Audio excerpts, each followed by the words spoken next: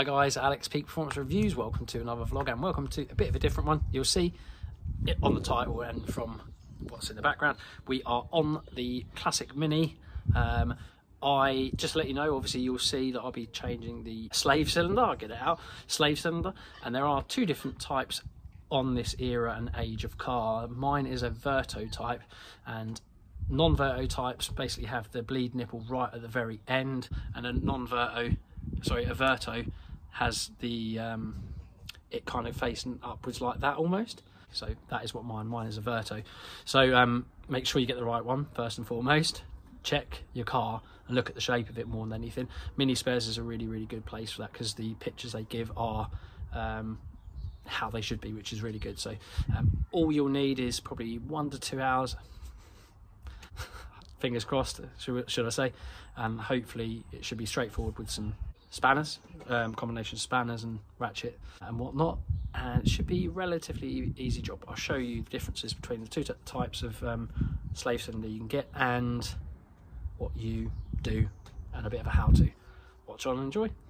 Today's video is sponsored by CGE, based in Suffolk, but national collection is available. CGE are set up as an ultimate vehicle styling company. From full PPF coatings, vehicle wrapping, detailing, decals, ceramic coating and bespoke vehicle modifications, please get in touch for a quote.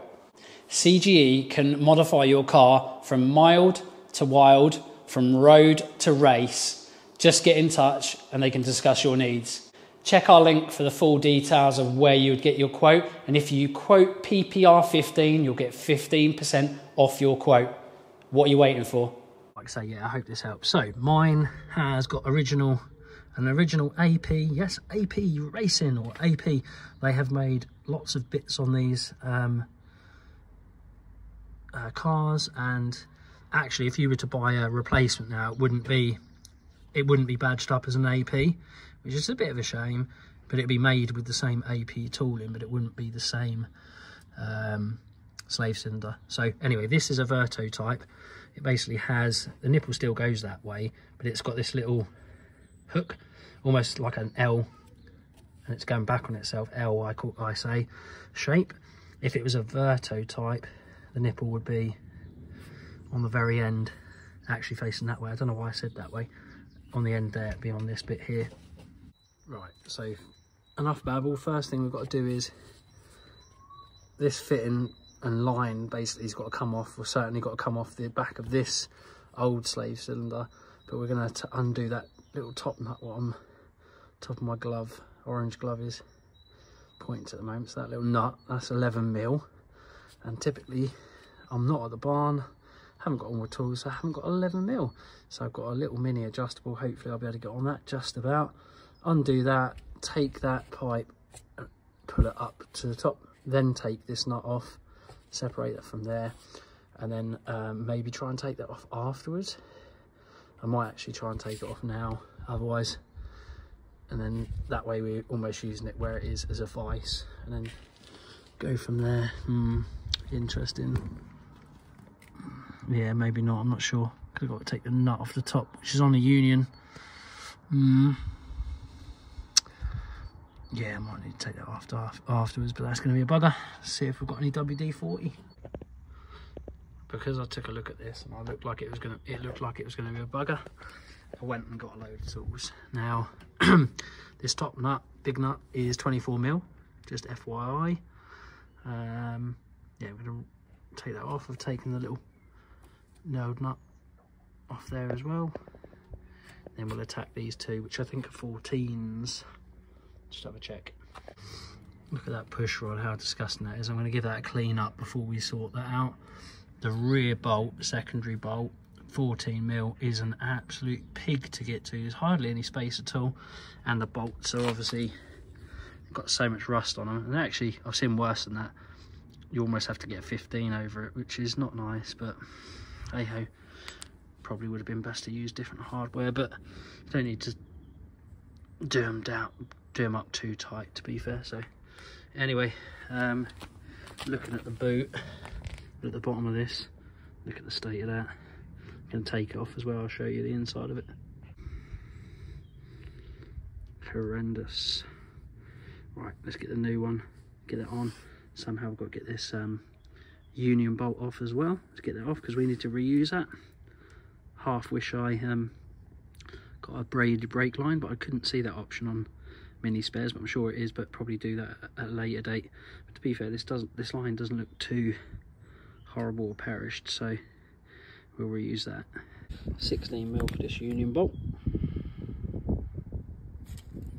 Whack this off and then put it on the new one.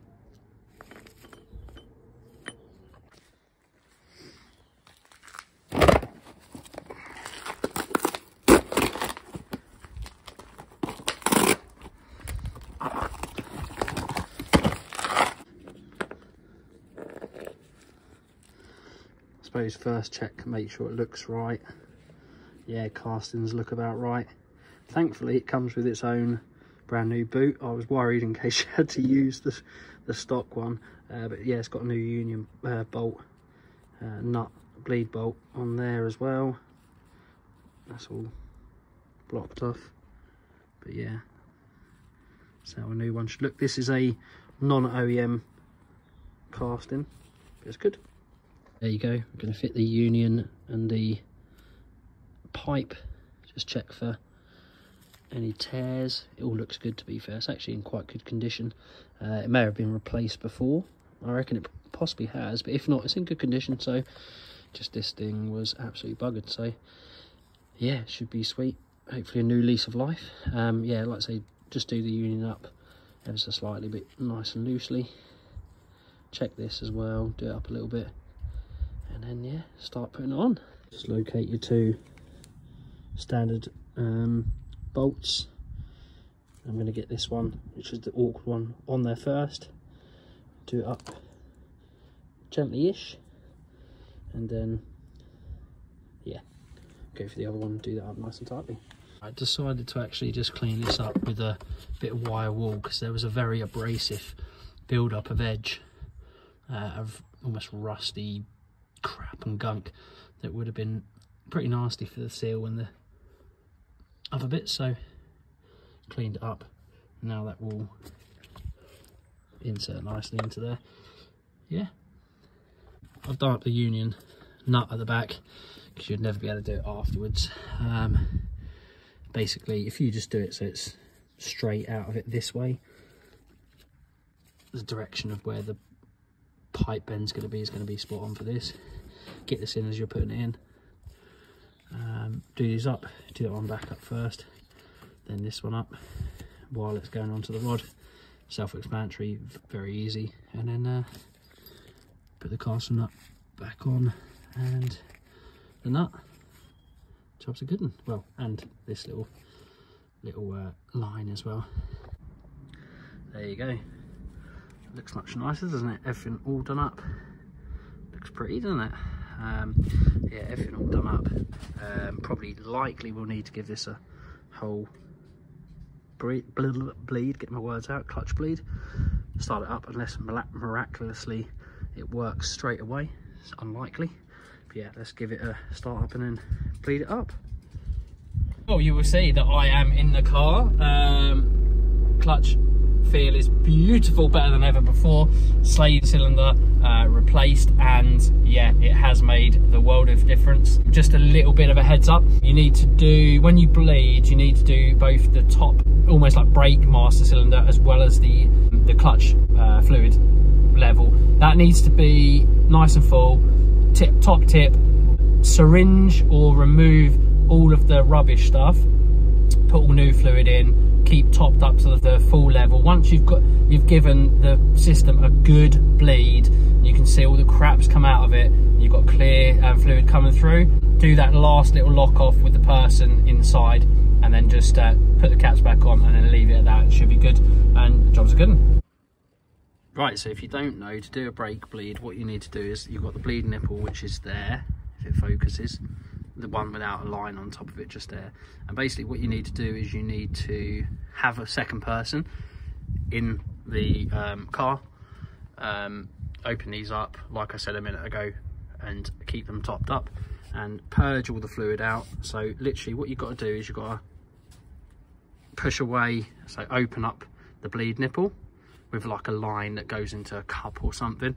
Open it up, get the person inside to press the clutch pedal in, get them to hold it in, then you close the nipple off, then they release and lift up the clutch back up, and then you basically rinse and repeat. So basically you flush through the system, then you're good. So yeah, that is the end of the video. If you've got any questions, obviously as always, hit us up in the comment section if there's something I haven't put or said something about. I probably have. I may have forgot stuff. Like I say, I'm heads in there going through it. But yeah, really successful clutch slave cylinder change and clutch bleed, and it works. So yeah, as always guys, thank you for watching. As always, like, share, comment, subscribe. See you again in the next one. Bye for now.